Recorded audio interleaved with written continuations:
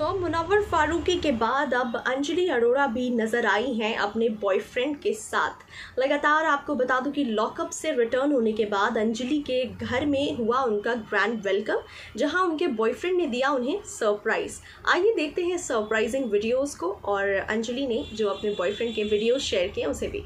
नमस्कार, मैं स्निग्धा स्वागत करती हूँ आप सभी का हमारे चैनल पर। बेसिकली आपको बता दूं कि अंजलि अरोड़ा भले ही लॉकअप की विनर नहीं बन पाई, लेकिन लोगों के दिलों की विनर जरूर बन गई।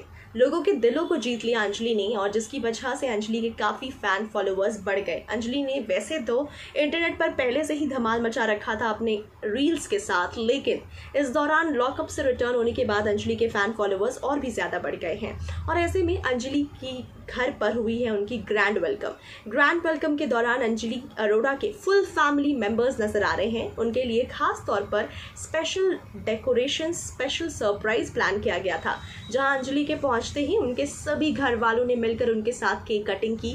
तो वहीं अंजलि अपने बॉयफ्रेंड के साथ भी नजर आई, जहां ब्लैक टी शर्ट में और ब्लैक दोनों ट्विनिंग करते हुए नजर आए। ब्लैक अटायर्स में बॉयफ्रेंड के साथ अंजलि नजर आ रही है और फुल फैमिली मेंबर्स के साथ भी अपने इस वापसी को कर रही हैं एंजॉय, बहुत ही एक्साइटमेंट लेवल के साथ। तो लगातार आपको बता दूं कि अंजलि अरोड़ा अपने बॉयफ्रेंड के साथ आ रही है नजर और इस मोमेंट को कर रही हैं फुल टू एंजॉय।